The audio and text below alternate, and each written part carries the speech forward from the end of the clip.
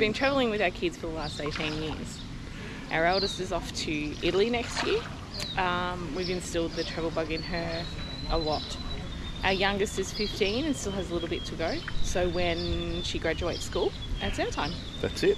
Then we are going to take off and travel for as long or as little as we like. We don't plan on selling up like some people do. We're going to maintain our house in Australia because obviously, hopefully our kids or one of our kids will still be in Australia, and we have family. So that means we'll be able to come and go as we like. It's important for us to also have a home base. Like if the girls are struggling or if they're finding it hard to travel and just need that connection to home, then the house will always be there. And as we said before, we've been sort of blogging on and off for the last 8 years or so, you know, nothing seriously. So in the next 3 years, I guess, in preparation for taking off as what they call digital nomads, I guess, we're going to ramp up our activities on the blog and try and monetize really hardly so we can make an income and a living that will afford us the lifestyle we want. And in saying that though, we don't have high paying corporate jobs. Mark has 2 jobs, I have 1. I work 4 days a week, Mark works 4 to 6 days a week. We prioritise travel. It's not easily done for everybody. This is not a lifestyle for everyone. But we're really trying our best to live on a budget and live probably well under our means to be able to fund this, because at the same time a lot of digital nomads rely on people watching their videos and people buying from their website, and what happens if that doesn't happen, and we want to be prepared for that as well. So we're building a solid base over the next 3 years, so if it doesn't work we can still come home and find jobs and still have money. But the plan is, like we said, in the next 3 years to lay the foundation for us to be able to work anywhere around the world at any time. Just need a laptop and a computer and off we'll go. But at the same time we want to show you that sometimes it works and sometimes it doesn't.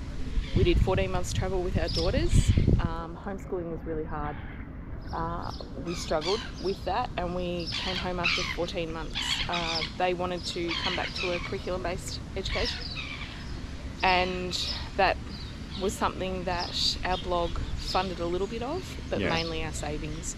And we find a lot of stories of people saying, you know, in 6 weeks' time I'm going to leave to travel the world, but how do you do that? If you have to rely on a blog, this is our 3-year plan. We're not doing it quickly, we're not doing it easily, and it is going to be tough. And that's why we are saving for the next 3 years to have a solid base.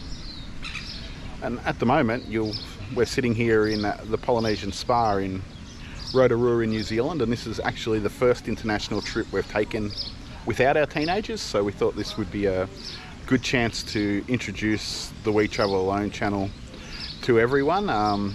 Look, there won't be a lot of videos weekly or anything at this stage. We'll just make some videos as we go along, and obviously it'll ramp up more in the 12 months preceding when we plan to leave, which at this stage will be sometime in around January of 2027. But in the meantime, we'll keep you engaged with what we're doing, maybe give you some blogging tips, things like that, that if you want to join in the journey or you want to try and do this yourself, like we're gonna help you as much as possible and show it how we do it, because we're all about building a community of travellers who want to live this sort of lifestyle, I guess, and not be stuck working 9 to 5 thinking that there's more to life than your job. So, and at the same time, like, we're going to show you how we've done it and how you can do it, but you might find it's not for you either, and it might not be for an indefinite amount of time.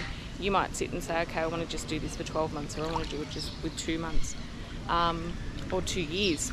You know, we're just going to show you how we've done it. Yeah, you know, there's like a lot of work that goes into it, literally. You know, I work near on 85 hours a fortnight at my real jobs, and on top of that I probably put in another 30 hours a fortnight at least working on the website, creating content, monetizing content, all the things that we need in order to leave in 3 years' time. So that's sort of our initial story, and we hope you follow along on our TikTok channel and our website.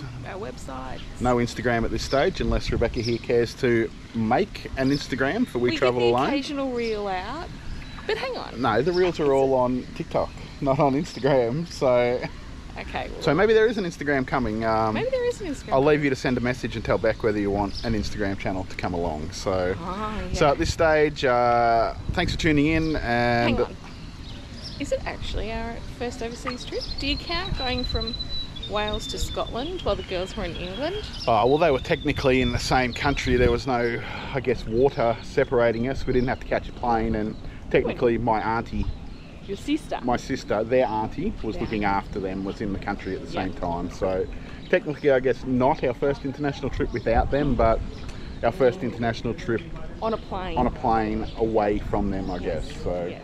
so with many more to come, hopefully. But from now, we're in Rotorua. Like I said, it's in November of 2023. We've got a family trip coming up to Marley in January of 2024. Which you can follow on Wild Family Travel. Yes, so yeah, our other channels, as we mentioned earlier, Wild Family Travel is the main one. That's the main monetarised channel that we use, but we have upcoming channels about Bali, Poland and Victoria, Australia. So thanks for tuning in, guys. We'll definitely be back with more YouTube videos, more content on the Facebook page for We Travel Alone and on the website. So But if you want to ask any questions, pop them in the comments below and we'll get back to you. bye from Rotorua.